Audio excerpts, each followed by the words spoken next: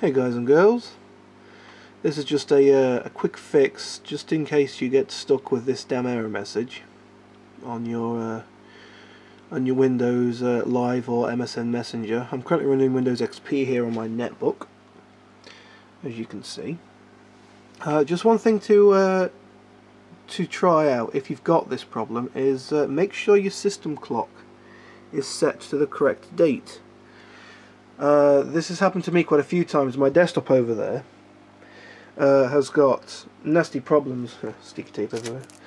Has got nasty problem with the CMOS battery, and what it does is it forgets the time and date, so you can't sign into MSN Messenger.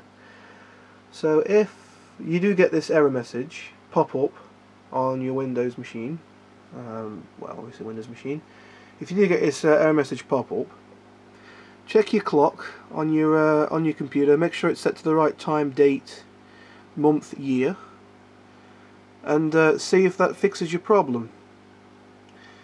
If it does, please comment. Tell me thank you. Thanks for watching, guys.